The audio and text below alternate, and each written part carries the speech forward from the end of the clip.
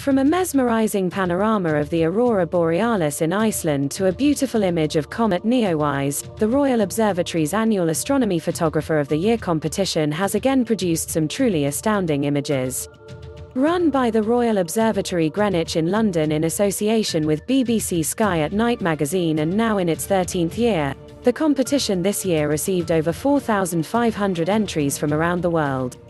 Here are 15 of my favorite nightscape entries, some of which will triumph and feature in the final 11 come September 2021. How many space selfies, the latest cliche craze in astrophotography, can you spot? Above, this article's main image depicts a mesmerizing panorama of the Milky Way looming over the lavender fields in Valensole, Alpes-de-Haute-Provence, France, in June 2020. It's a composite of 20 different exposures of the foreground and the sky.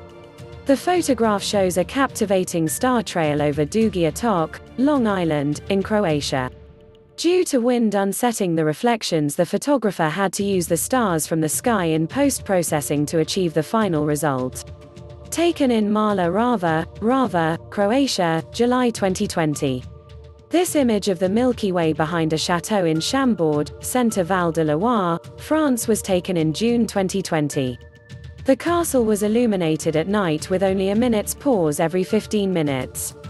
Above, a single exposure taken early on the morning of July 20, 2020 in Salisbury, Wiltshire, UK. This image shows Comet Neowise, surely the astronomical highlight of the decade, above the ancient monument. A passing vehicle painted the rocks with light during the shot.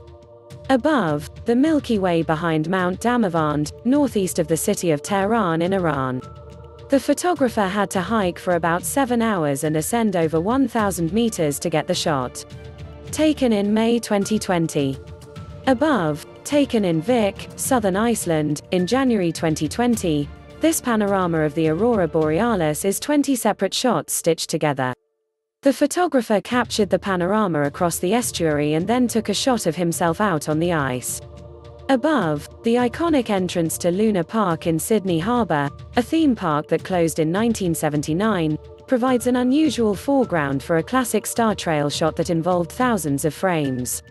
Taken in Sydney, New South Wales, Australia in November 2020. Above, Durdle Door at Lulworth, Dorset in the UK is an iconic destination for astrophotographers, bordering on cliche, but here the shot takes advantage not only of the location's annual alignment with the Milky Way core, but also the appearance of Saturn and Jupiter on the left of the frame.